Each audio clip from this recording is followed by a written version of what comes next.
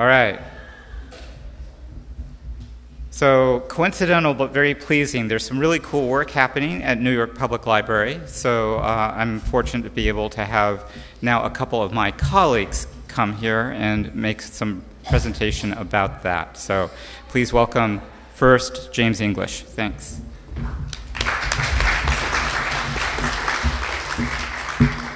Hi, thank you. And just want to do a quick poll. How many people out there have gotten an ebook from the library or get ebooks from the library? And I assume that means you were successful at downloading the ebook, or did you just try and go to Amazon? I assume that was it. So what I'm going to talk about is a IMLS-funded grant project that we're doing, and you can say it's part just doing our job at the library and the other part doing a kind of an experiment to see if we can simplify the process of getting ebooks from the library. So what am I going to talk about? Well, what is Library Simplified? Why are we doing this? And what can we actually do to address some of the things that we're going to struggle with, our current approach and our progress to date. So what is Library Simplified? Basically, it's to provide libraries an ebook solution to find, borrow, and download an ebook in 3 clicks or less. So for those of you that raised your hand, how many of you did it in 3 clicks or less? All right. So the ideal process really is that you would sign in, search our catalog for a title, and then you download it to your device, and it would look something like what you see up there on the right. So why are we doing it? Well, the experience of downloading an ebook doesn't look like that in the library. In fact, seriously, it really does suck. It's about 19 steps at worst case at New York Public Library. Generally, that 19 steps is pretty consistent. We took the labs team at NYPL and our web development team, and then we tried to eat our own dog food with our own apps and download it. After 2 hours, we finally figured out how to do it in 19 steps. That probably explains why libraries are a fail at ebooks by many metrics. If you look at library or ebook adoption for our user base versus ebook adoption in the commercial market space, we're way, way, way behind. Not only in the rate of adoption, but in just the number of people who get ebooks from library compared to the regular marketplace. And some people try to say it's because libraries have limited collection. I don't think that's true. We spend about $2 million a year on ebooks at New York Public Library. It's actually a pretty big budget, I think, for our public library. And people generally rate library collections as pretty good. So it's not necessarily that we just buy a bunch of bad stuff. I think librarians are good at doing collection development. It's kind of in our DNA. What is it costing us to do that? Well, we do believe user experience is the biggest problem with that adoption. It's a large portion of our calls. Now, these are the calls that we take. Our platform providers take a lot of calls for us as part of their support agreements. And we actually take a lot of calls about how to work Kindle.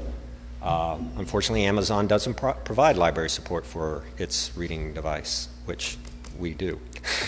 And then 93% of those calls we just can't satisfy. We just cannot solve their problem. It's out of our control. And what are the big things that they're doing? Well, it's kind of the main things you come to a library for, to find a book, see if it's available, check it out, or place a hold on it. It's kind of sad. Those are the core 3 clicks that we want them to do, and they can't get that done. So what's happening with this? Well, if you look at the value chain, there's really a different value chain with print books versus ebooks, and the library's role in the print book industry is pretty well established, and we take, I think, a larger part in that because we actually do the distribution of that content. We do reader's advisory. We actually guide people to the books they want to read in our collection. It's pretty natural to us. But in ebooks, we basically are down at the consumption end, and we subsidize those that are very technically savvy and wealthy to find ebooks in our collection. They can't find it on Amazon, or they just want to do it for free. So that's really not the role we want to be in at the library. And I think with ebooks, there's a larger opportunity that libraries could take advantage of as this industry is changing. So what can we do? Well, typically a good strategy to address a problem is really to take it, one is to solve those problems, and then take advantages of changes in the environment and utilize your core strengths to do so. It's a simple strategy. It tends to work in very successful companies. We can probably do that at the library. So some of the technology issues out there that we see with ebooks are the lack of interoperability, DRM, platforms, formats, tools, standards and specifications not adopted by those all those different portions of the ecosystem, and these really siloed channels to content. Market issues, there are monopolies, monopsonies, if you want to call them, and I'm not just talking about Amazon in the library space. We have one, it's called Overdrive. They own 90% market share for ebooks in libraries. You know, what is it? We tend to focus on Amazon, but let's really look in the library space, and we have our own monopolies to deal with. What do those lead to? High cost, bad licensing deals for libraries, limited choice of content, and bad user experiences, as I showed in some of the other metrics. We also are forced into these multiple content channels and different platforms, so our users actually have to know where the book is to go find it. So what platform does it exist on in our library? They really can't go to our library and just go to the content. They have to actually have some prior knowledge of where it may reside, which I think is kind of a silly proposition. Libraries' failure to access the broader market. There's a self-publishing market that is really changing the industry. Independent publishers we don't really work with that much. And then the public domain, we tend to just boot people over to Gutenberg and let them fend for themselves, when I think there's probably a more active role with libraries in some of these public domain projects and their preservation and their distribution and promotion. And then we, on the legal side, have there's no digital right of first sale. On the physical side, we had 1908 Supreme Court precedents that allows us to buy a book and then do what we want to do with that and lend it. We don't really have that right with digital content.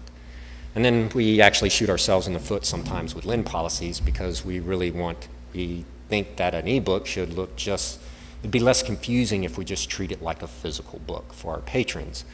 Well, the reality is people don't need to come to a library to return the ebook. It will disappear on its own thanks to DRM, and they don't really need to go to the library to check out the ebook. We have some key strengths, though, so I'm hopeful. We librarians have a great knowledge of books. We have a strong trust and tradition in readers' advisory. Again, we have, for at least our library, we have some scale and we have some money that we can address this problem with, as opposed to just throwing money at it, maybe invest it wisely. And people trust the library to protect their interest and to advise on what to read. And we actually, in our present location, we have access to a really great developer community. Some other opportunities, there's a lot of change in the industry going on. Standards and specification bodies are evolving, and the open source community is strong in this area. This conference itself is an example of that. There are actually DRM alternatives out there, so we're not necessarily locked into any one platform, and there's some potential to access those. And then, frankly, there's some opportunities to remove intermediation. So, one of those opportunities, changes in the industry. If you look at the industry, a lot of it's collapsing down from technology, and we should really look to see how the market is actually addressing some of this application of technology in the landscape. You probably see some one player in there in particular that's doing a very good job of doing these different roll-up strategies on the ebook value chain, from whether it's doing content aggregation to doing channel aggregation into the markets. Amazon's not pulling any punches. They're taking every strategy possible to do this and own that value chain. Something to learn from there. All right, so the platform game. Well, stop throwing money after bad. So why do we, throw money after these siloed platforms out there? They are doing everything that's causing some of these problems, and so there's probably a way to avoid some of these things such as high switching costs, network effects for content as well as applications and access to content, and barriers to entry for new and innovative content, books, publishers, and business models. Open standards and interoperable standards will, of course, lower these barriers, lower some of the switching costs for the providers, open up new tools and skills applicable across all of this, and promote competition where it's needed, and remove some of the network effects that accrue on these platforms. So maybe this is where libraries should start to focus some of its collection dollars or its platform fees towards, is actually investing in these type of open source platforms and interoperability standards. All right, one of those is, again, goes back into it, get behind the standards. I mean, what would really help us is a unified distribution standard for text-centric context, book serials, learning, and content to reduce cost and service and content innovation. Some of what Hugh was talking about, and create an interoperable and open ecosystem for reading. And there's a lot of great work being done out there. Maybe these are the folks that we need to be working with as libraries. I think we also need to not only work with the open source community and the standards bodies, but let's work better with industry. We understand authors got to eat, and publishers have to be able to pay the people that do this great work to put content together and out there. But we kind of hit a cost penalty by having to deal with the publishing industry through middlemen. Those middlemen are doing nothing more than just connecting us with digital content.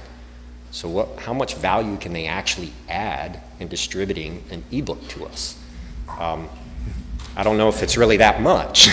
It's a pretty high price that they charge in between, and what it effectively does is lower our ability to buy more content from publishers.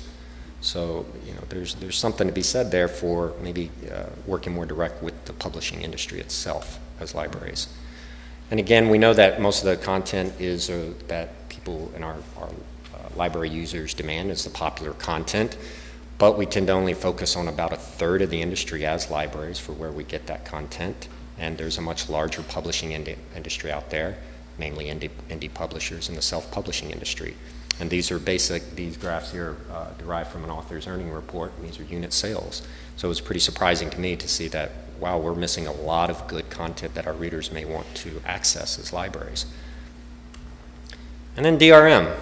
It's kind of the big gray elephant in the room, and it is what it is. And quite frankly, we'll have to try to somehow invest in a more interoperable DRM between these platforms, or just use multi-DRM technology, or have that capability in our systems. We know that DRM makes it difficult to get an ebook on the devices and traps our users into single retail channels. It's unfortunately applied to 100% of the content on the big five. Only 50% of indie publishers. And an interesting stat I found online was that for indie publishers, again, they only do about 50% of their content. Of that content that is not DRM'd, it sells at twice the rate. So I think there's actually a lot more money to be made in publishing without DRM. We'll see. With regard to libraries, again, we can do some stuff a little bit smarter. Right now, we're completely intermediated between our users. This would be akin to opening up library branches but not have librarians staff it, to actually have some contract third party to manage the circulation desk, stock the shelves with books, do our collection development. That's what we do with ebooks today. Maybe we should do something different. So what we're looking at with regard to Library Simplified is kind of intermediating the intermediators to create a more direct relationship with our users so we can better understand not only our service, but to deliver better service and maybe the content that they want to read.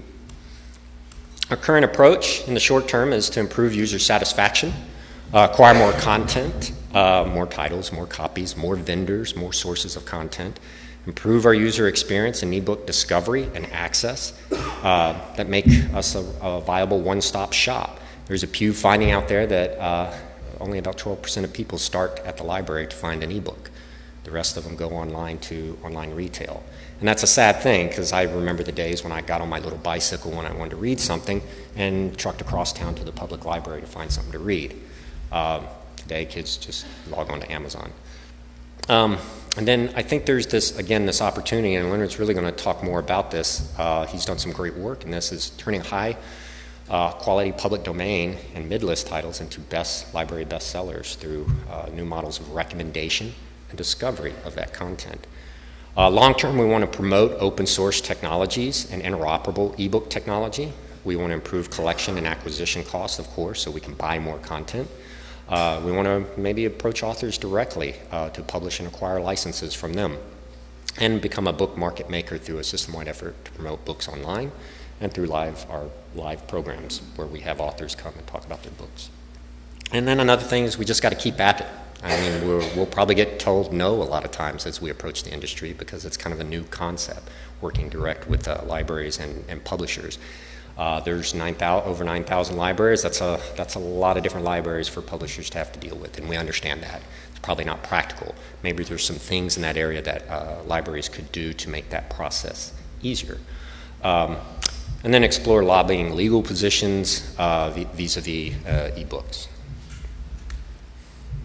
So we are building basically what I'll call a what is that?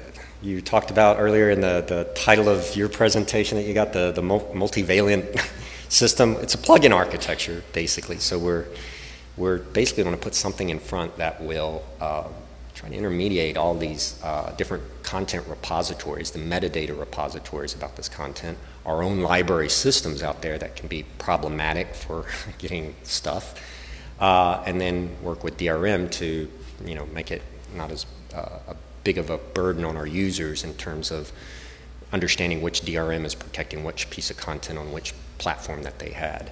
And then try to fall in on all of that with utilizing some new and evolving standards such as OPDS and the Redium body of technologies. This is what the server environment looks like. We think it's not too onerous of something to put in place for our libraries, especially with cloud hosting and what you can do there. Our progress to date, well, we got a lot of good funding, one of the largest grants from the IMLS to date. We have actually received commercial gifts in terms of giving access to free software out there to explore and utilize in this project.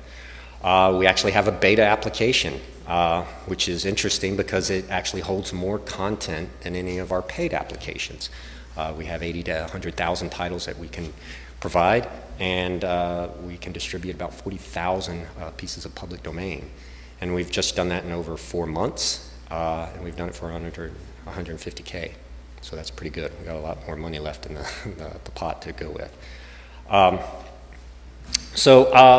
do want to put a moment out. I can talk about this, what we've got today. I think it's actually a pretty nice app. It's clean. It works.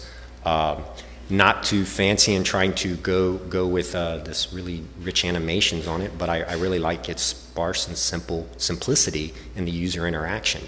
From book discovery to actually borrowing, so not making the user have to define what type of borrowing transaction. The machine actually does it for them and presents those options. And it's not necessarily the buy button first and then, oh yeah, you can click down this menu over here and figure out how to borrow from the library. It's going to be a borrow and read transaction up front. And then you just need to use your library card, and that's it.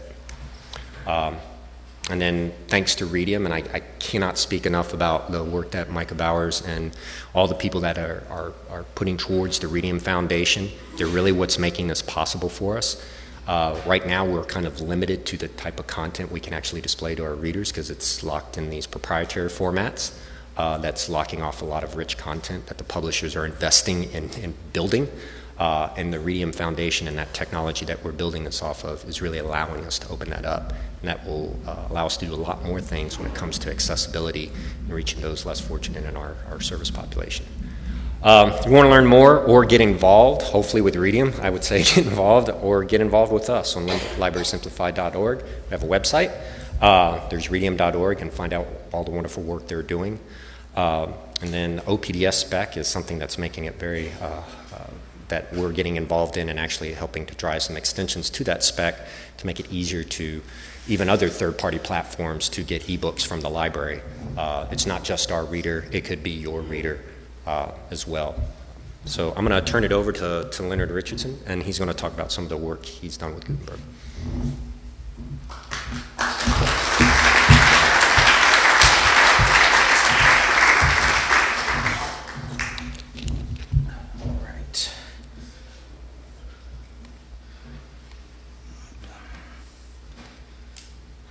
Okay, we're going to blow right through this. My name is Leonard Richardson. I am the application architect for Library Simplified, and as part of that work, it has been my privilege to integrate the Project Gutenberg library into our collection. We all know Project Gutenberg. We all use it in our demo applications that we present here. We read the books. These books are free. This is very important for a public library, but important, especially for the Library Simplified project, is the fact that Project Gutenberg gives us the text we need to ask the question, what kind of reading environment would we build if the only consideration was reader experience? What could we come up with? While I was working on this, I learned a lot about how Project Gutenberg works. I originally thought it worked something like this. This is how something like Internet Archive will digitize 10 to 15,000 books a day. You scan it, you run some OCR, you stick it up on a website. This is the actual project progress for Project Gutenberg. Most of the books come in through a separate project called Distributed Proofreaders, and they will take a book that here's a simplified version to spare your eyes. They'll take a book that was put up on Internet Archive, and they'll go through a multi-step proofreading process to get a good version of the text. So instead of 10,000 books a day, they release 3 to 15 books per day, which is still very impressive. And I'm sure you know that the text of a Project Gutenberg book, although sort of no frills, is generally a very high quality text, which makes integrating Project Gutenberg into our library system my favorite kind of problem, because it's a problem that looks like it's been solved until you actually try to put it into practice. When you discover that Project Gutenberg does not play by the rules of the publishing industry, it plays by the rules of the internet. So you download a Project Gutenberg e-text, you load it up in your ebook browser, and the first thing you're likely to see is 5 or 6 pages of the legalese that explains what Project Gutenberg is, explains that you are within your rights to do absolutely anything with your text, and on and on and on, and eventually it gets to the book you wanted to read. This is Project Gutenberg's description of Moby Dick. This is not a description I would show to a patron. This is the book Project Gutenberg put out recently called The Horse's Mouth, Determining the Age of a Horse by Looking at Its Teeth. The closest in-print book I could find was this book by UC Davis on a sort of horse medical reference. Project Gutenberg puts out books with no regard to whether there's a market for the book, whether there's an audience of people who will read it. I think this is great, but it does complicate the situation for a library. The reason Project Gutenberg can get away with this is, well, it's a volunteer project, they can do what they want, but the reason it works is because the Project Gutenberg search experience is great, because there's all these books you've heard about, you know their titles, and if you put the title into a search engine, you will see the Project Gutenberg version of that book. You go in there, you click, you read the book, you can download it, put it on any device. It's a great experience. If you don't know the exact book you are looking for, the experience is really lousy. The best way to do it is to look through these bookshelves, which are wiki pages on Project Gutenberg that people try to keep up to date. The main challenge for me at the library is that if you want to get more than, say, 100 books off of Project Gutenberg, they will ban your IP. So you need to set up a mirror. You need to get every single Project Gutenberg book via rsync. Set up your own mirror, then you can do whatever you want with the mirror. That's a really huge hurdle. And For lack of being able to surmount that hurdle, what we do right now is we pay money to people who have taken Project Gutenberg books, repackaged them, and published them on Overdrive. So we pay to license DRM-encumbered editions of public domain materials, most of which were originally sourced from Project Gutenberg. Wait. Guess what? You can get Project Gutenberg books from Overdrive, but they sit in this sad little area that's a dump of the 2010 Project Gutenberg DVD, and its browser interface is even worse than the browser interface on Project Gutenberg. You can see 9 books at a time.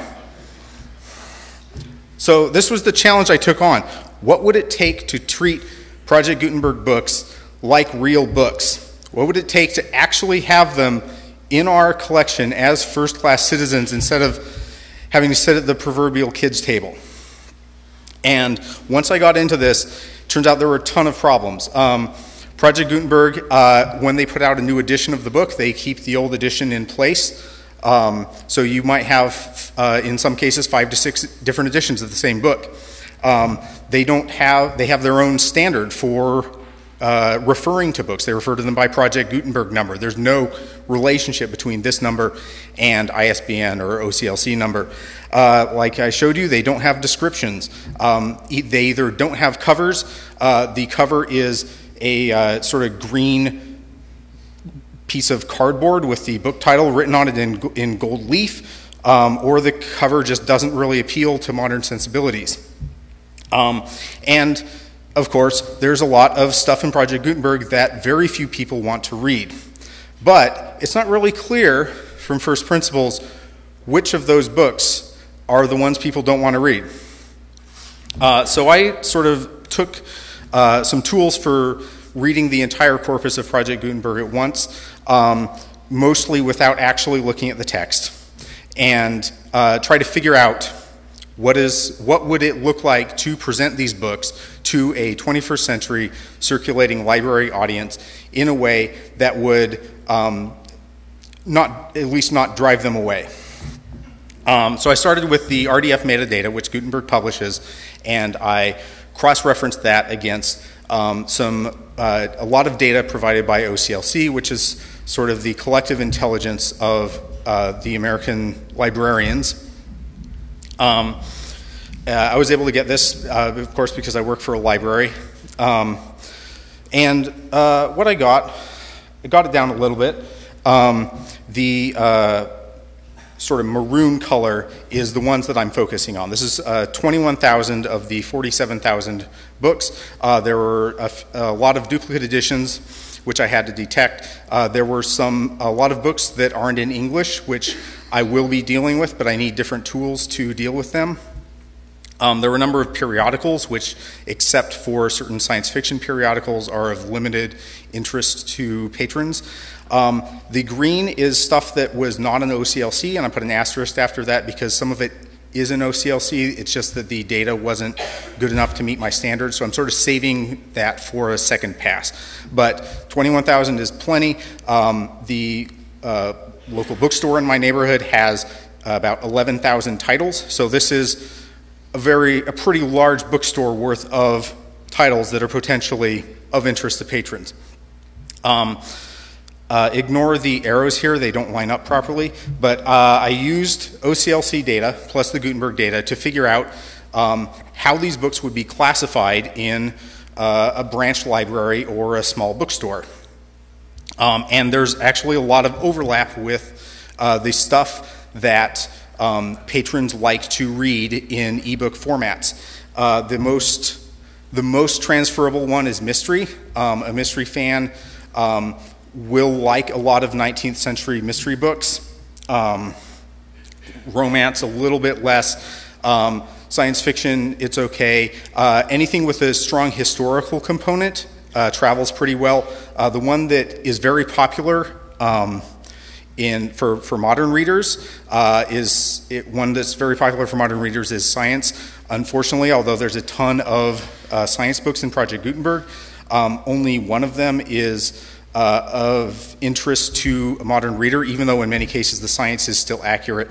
So I'm mostly focusing on history works of history and works of fiction.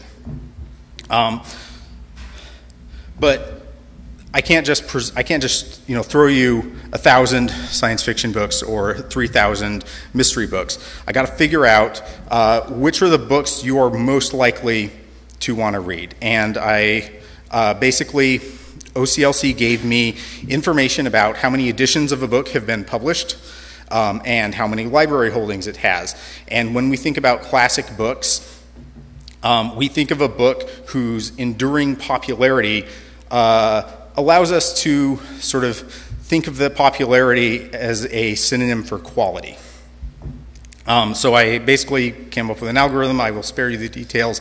But this is the top result of the algorithm. These are, according to my algorithm and the OCLC data, the most classic books in Project Gutenberg. And I wouldn't call this my top 10, but it's pretty good. And all the ones you're thinking of are a little bit lower down. So just to sort of show you that this works, I'm going to hand sell you on 3 books you may not have heard of that I really love and that I'm happy sort of showed up pretty high in the classicness ranking. This one is number 297. It's called Roast Beef Medium, and this is a book of the genre I like to call post-electricity American fiction. This came out in 1913, and it's very old-fashioned. The main character is a woman who is a traveling corset saleswoman. Clearly not a profession that exists anymore, but her attitudes are recognizably modern, and it is a fun read for a 21st century reader. This is maybe a comedy of manners from the 19th century called Cranford. Very funny. This one's a little more popular. It was made into a BBC series. Highly recommended. This one's a little interesting. This is a mystery book, and it's sort of like if Bertie Wooster was a jewel thief. It's a great read, but it ranked actually pretty low in the classicness ranking, and this is a shortcoming of my algorithm. Project Gutenberg calls this the amateur cracksman. Most of the published editions call it Raffles, the amateur cracksman. So there wasn't an exact title match, and that hurt it in the rankings. So now I've sort of got a picture of which of the Project Gutenberg books, of the 47,000, which are the 5 or 6 or 7,000 that we should try to push to people, books they may not have heard of but that they will like looking at. Next is taking care of the description problem. OCLC actually has a ton of descriptions for these books. The problem is they have a ton of descriptions for these books. So a book like Alice in Wonderland will have 700, 800 descriptions, and I got to pick one. This is the output of the algorithm I came up with to pick one description. It's pretty good. That was my goal, find a description that's pretty good. Basically the way it works is, what do you want out of a decent description? You want it to sort of hit the high points of the book, but not be too long. So I basically did a process very similar to the, forgot the name, but the tagging that was mentioned earlier to find the main characters and such in the book. Find a description that has a good ratio of mentioning those things to mentioning other stuff. So we got good enough descriptions for most of these books without doing a lot of work. Second is the covers. My colleague Mauricio Giraldo came up with 2 algorithms for generating covers from Project Gutenberg books. The one on the upper left, which is purely geometric, is if we know absolutely nothing about the book except for the title, we just sort of have this, abstract art, just something that makes the book distinct from other books on the same page. If we happen to have illustrations in the book, a lot of the Project Gutenberg books have scanned illustrations. We can pick one of those illustrations. We can turn it into a little book cover. These covers are certainly open to criticism. They're not the best book covers in the world, but here is our competition. So I definitely think Mauricio did a pretty good job, given the limited time we had to spend on the the project of making book covers for books that didn't have them. There's a ton of problems I haven't solved. I'm just going to mention the two most pressing ones. One of them is that a lot of children's books are not suitable for 21st century children. They should in fact be kept far away from 21st century children. We're going to have to either get some librarian expertise or do some textual analysis to sort of find the books that contain hazardous materials. The other problem is more of an opportunity. While I'm working on this, I discovered that during the course of digitizing these books, the Project Gutenberg distributed proofreader project manager for a book will often write a very good description for the book. This is a book that's basically a unit history of a unit in the American Civil War. This may be the first description of this book ever written. It was written to get people interested in the distributed proofreading project. Once this book goes on to Project Gutenberg, as far as I know, this information is just going to be lost. I could not find this information for books that were actually on Project Gutenberg. So one of the things I'm going to be working on in the future is sort of trying to engage more with the books before they get into Project Gutenberg. Because I think that's a place where the library can make a big difference without disrupting the process that works really well. So Project Gutenberg, it's a fire hose. There's a ton of books in here. Most of these books are bad, but guess what? The same thing is true of commercial publishing. And this is the job of the library. It is to get control of the output of publishing and figure out which book is the right book for this patron. So I think that this is a job I am happy doing, and it's true that because of the idiosyncrasies of the Gutenberg project, it is more difficult to integrate the books, but I do think that there are readers for these books, and the price is definitely right, and we also get platform benefits. Thank you.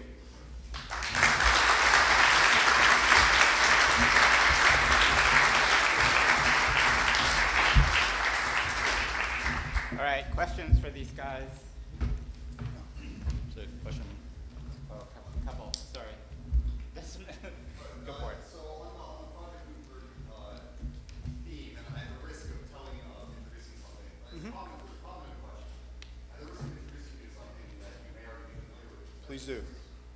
One of the participants is actually at the conference earlier today. If you have not yet discovered Project Gutenberg, it's worth checking out. I believe at this point they've uploaded the entirety of the Gutenberg corpus to GitHub, where it's scriptable, portable, and with the explicit goal of getting those books into libraries in a form that's both can get better over time and so that's worth checking out. Sure. Let me handle the comment and then do the question. So the comment was to bring to our collective attention Project Gutenberg, which basically takes Gutenberg text, puts them in GitHub so that they can be processed for better presentation. And processing these texts for better presentation is definitely something that's on my to-do list, and I think Project Gutenberg is a great idea.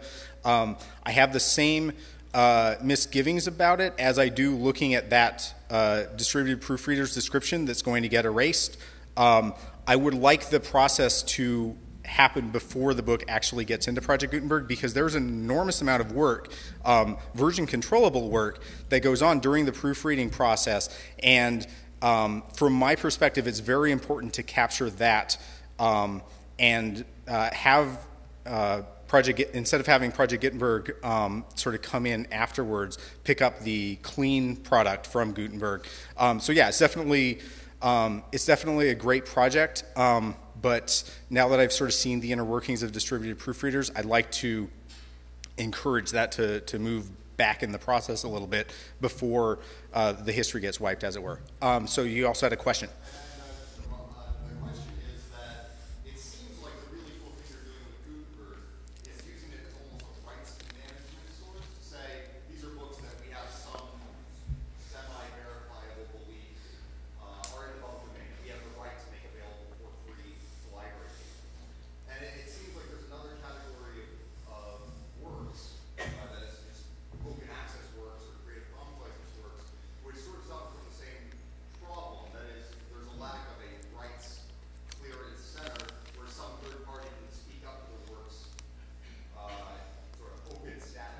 that's made available to library pages. So I'm wondering if there's a way that you've thought about that aspect of the project, and if you have any insights into how we might serve that category of books that might not be in electronic library catalogs the way we would like. Okay, so the question had to do with open access works that are not in Project Gutenberg and keeping a repository of basically verifiable assertions that these works were in fact open. I would love to be doing that. More than doing that, I would love to be just having those books in our catalog in the first place. And I think once I move that in, our legal department will sort of force me to develop the other part of it. So yeah, I'm not promising anything, but that's definitely something that's within the scope of things we could do. Derek? I'm wondering with this classicness algorithm you guys ran on this, are you also then applying similar ideas when buying books through Overdrive? Because it seems like, I don't know what your thoughts on your purchasing process is, but it seems like there's some idea that you want to maximize the readability of some of the titles that you buy. Sure. So the question was, are we applying anything like the classic algorithm we apply to Gutenberg works to the books that we license through Overdrive? The answer is, right now, those are completely separate processes. We do have a project in the planning stages to revamp our purchasing process. And once we do that, we will definitely be doing, although the final, since there's money involved, the final buy decision will always be made by a human expert. We will be applying the tools we've developed for getting a handle on Gutenberg to sort of guide the experts into stuff that they may not have noticed that we think they might want to look at. So it's definitely something we'd like to do, but it's not going to be, it's not something that's part of this project, and it's probably not going to be the same algorithm, because the classicness algorithm is basically only works for books that have had a long time to have a lot of printings and be in a lot of libraries. And when you get away from classics, the notions of popularity and quality become disconnected, which is not to say that we're snobs and we won't lend out books that are popular but we don't think are very good. We'll certainly do that because that's what people want, but they need to be measured separately. We need to, if a book is like that, we need to know why we're lending it out. Are we doing it because it's super popular but mediocre, or because it's popular and good? Oh, go ahead. There is one thing that we did learn in his part of the process by which he normalizes a lot of the Gutenberg corpus. We actually found that we needed to apply to our trade pubs that we license, and those go through a similar workflow to normalize the descriptive data, their classification, so that we can present them alongside of those Project Gutenberg works. So there is a portion of that. Right, yeah, that's a good point. The new books that are published, they are in OCLC, and we do get the OCLC data for them, but that's mainly so that we can understand where they should be filed in the library, as it were. So, James, you were mentioning DRM and that it's annoying and frustrating, and that's true, it is frustrating for everybody. Yeah. And yet, it seems like DRM is the main thing that makes a library, as opposed to just giving stuff away. Just distributing it, because they have to give it back. Right. Is there some alternatives that you're thinking of? That is, what do you do? The question was, is there an alternative to DRM that we're thinking about? And right now, we understand as libraries that we need to protect the rights of content. So we know we are actually entrusted with a lot of special collections where the rights holders still maintain that. And DRM actually does provide an opportunity for us to protect that entrusted right to house and store and lend this content. But the problem that we see is that DRM is primarily used just to do vendor lock-in to channels of distribution. And the alternative that I could think about beyond just merely some permeable watermark for that content that says it, this is duly licensed by NYPL or a public library name, would be something like LCP, which is what they call lightweight content protection out of the Reading Foundation, but it's really, I think they're going to rename it to interoperable content protection, and it's based on the public key infrastructure that we all take for granted on the internet that allows us to log into our banks and do that type of transaction. There's an established infrastructure out on the web for securing content and interfaces that we work with, and if there is a way to bring that into this space of ebooks so it doesn't matter, really the DRM doesn't matter where that it is stored or hosted at with regard to a particular platform. Doug, did you have a question? Yeah, I was wondering if once you were, this is for Leonard, once you're done with this post-processing in Gutenberg, where's the content going to live? Is it going to live at your library? Are you going to distribute it? Are you going to make it available to anybody anywhere? Right. The question is, once the Gutenberg texts have completed their processing, where is it going to live? We are going to host it. At the very least, we're going to be making it available to the partner libraries in the Simplified project. I would also like to make it publicly available. I don't want to step on anyone's toes, but yeah, I do want to make it publicly available. The only caveat is some of the data that we get from OCLC, like the descriptions, that is licensed for non-commercial use. Anything that, pretty much any work we put into it, like the generated covers, we will be donating that back to public domain, but we need to be careful to sort of keep the public domain stuff separated from the non-commercial use only stuff when we're sort of giving it to all and sundry. In part because the conference is called Books and Browsers, and in part because it seems like a lot of the use case here is about helping connect the library patron with the book, typically for a defined short period of time. I'm curious why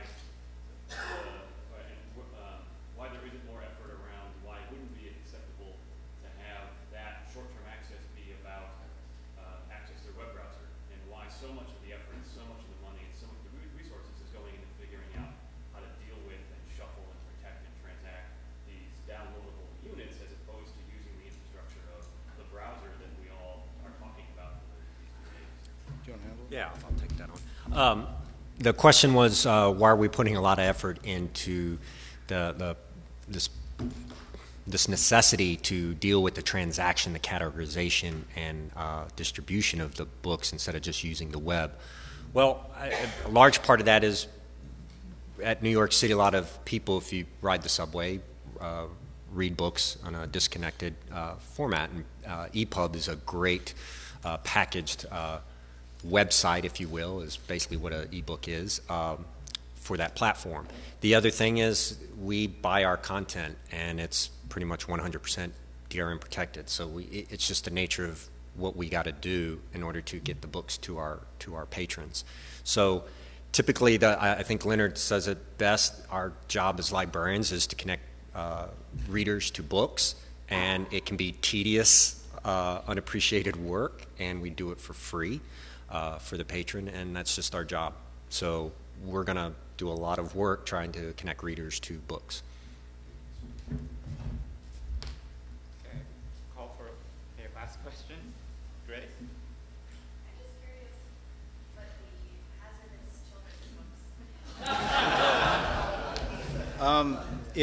books. There's super racist stuff. You don't even want to know. And the question I was hoping someone would ask is, yeah, it's the origin of species.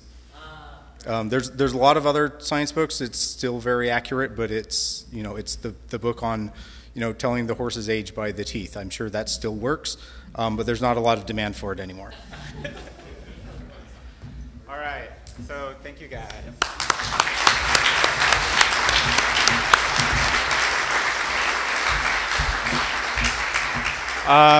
So thank you, everyone. I want to also just quickly on the heels of this presentation, hat tip to Juliet Sutherland, who helped create distributed proofreaders, and many of us had a privilege of working with her in that role, and she comes from a long line of brilliant people. Her father also significantly contributed to computer science and to the screens that we see every day, as well as to visions of the future that we are still working on. So both of them have contributed in amazing ways. So just a random round of applause for the Sutherlands.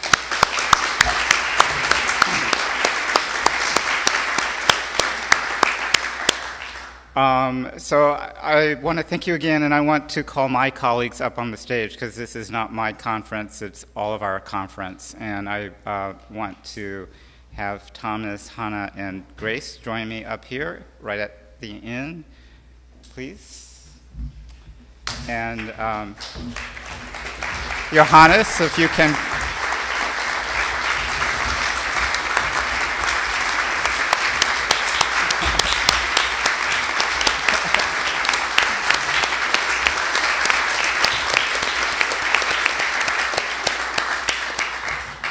So thank you guys. This is really so much a joint project of all of us and also of you. And we really appreciate you participating through 5 books and browsers. Certainly we had some question about whether or not we should do this year, but it was very ratifying to have everybody here and to start thinking already about what BIB 6 should be and how we shape BIB into the future, to try to get to BIB 10 so that Hugh will continue to show up here and perhaps lament still at BIB 10 that we're not quite yet where we need to be to design the tools that create tools that allow people to work with their creativity and their insight and knowledge to build the kind of information and entertainment that we want to see and that we all here, I think, know is possible. So thank you as we close BIB 5, and we'll see you again, and be safe out there. Please clean up.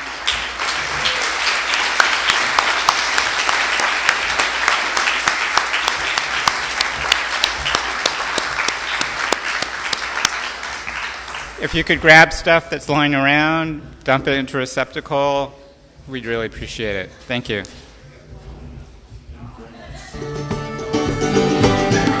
Rechts auf der Mittelluft gemischt, ein Funken sind